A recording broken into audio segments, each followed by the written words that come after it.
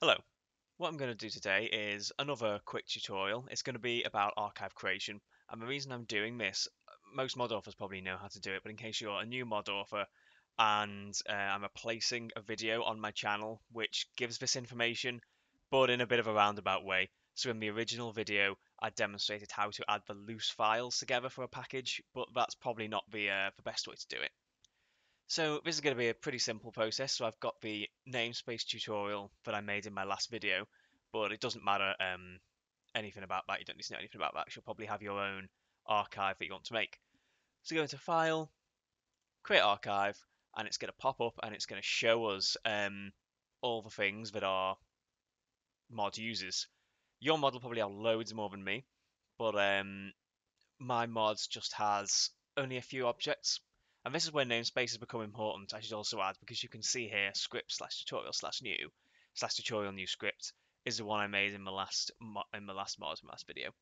And what you can do is you can scroll through everything in your mod and you can check if anything's missing.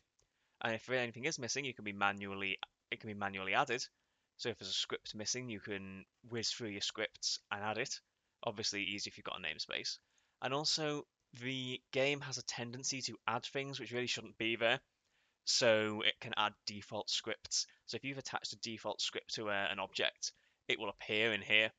And these are not needed. These can overwrite elements of other people's mods if other people are touching these scripts.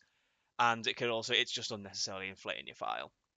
So I've removed those two objects which are in there when it doesn't need to be because all this mod contains is two scripts. So I can now pack the files. And I'm going to give it a name. I'm going to give it the exact same name as my mod itself. So my mod is namespace tutorial dash main. So that's telling the game this is the main archive. And what will then happen if you've got any textures in your file is a second screen will have appeared there. Just do the same thing. The name of your mod, so namespace tut dash textures. And that's it. That's the whole thing. So that is now ready to be uploaded to your mod upload site of choice. So hopefully that was useful. Hopefully that was clear. Thank you for watching and goodbye.